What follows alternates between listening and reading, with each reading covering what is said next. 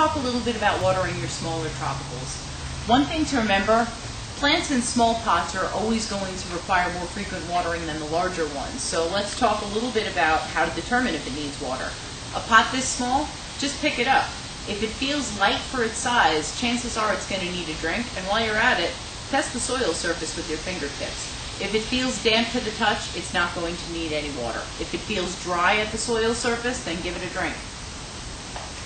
With hanging baskets, it's pretty easy to just pick them up.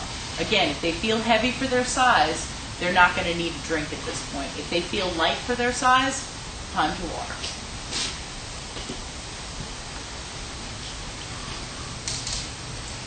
When you're working with small plants, it's not always easy to angle the nozzle right into the pot. So what we're going to do in this case, start watering at the head of the table and just work your way slowly back and forth, making sure that you're getting every row.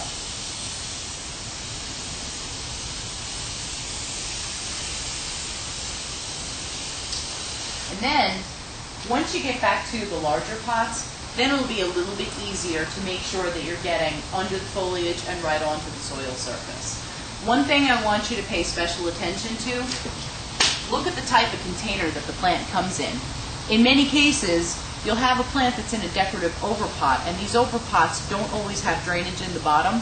When it comes to watering plants like this, make sure that you're not watering so much that a lot of water is building up in the bottom, because you don't ever want to let a plant sit with its roots in water. The roots will quickly start to rot and the whole plant will wilt and die. Overwatering a plant is just as fatal as underwatering or not watering at all. So be very careful, making sure not to let too much water build up in the bottom. Some overpots, as in these back here, these do have drainage holes, so you can water these just like you would water any other type of grower's pot.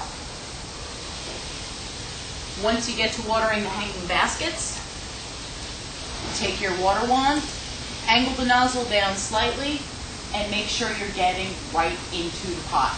The last thing you want to do, just like with any type of tropical, you don't want to just squirt the pots. You need to make sure that you're getting into and watering each and every one individually.